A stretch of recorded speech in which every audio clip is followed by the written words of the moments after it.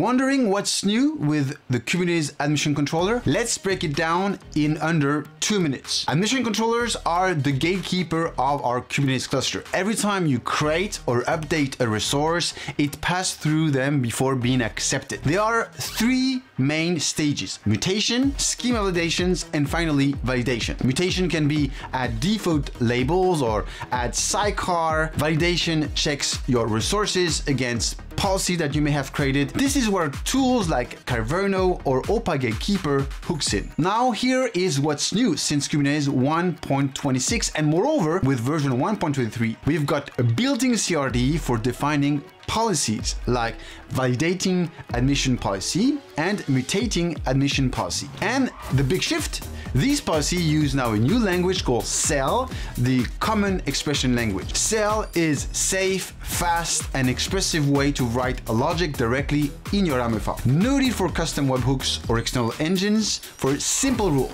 Want to block privileges containers, require specific resource limits within your workload, enforce naming conventions, you can do it natively with CEL expressions and the core CRD. And yes, you can even observe policy validation using audit annotations and Kubernetes audit logs. So next time you think about admission controller, remember, it's smarter, faster, and more native than ever. Like and follow for more videos, and check the following episodes to get more details.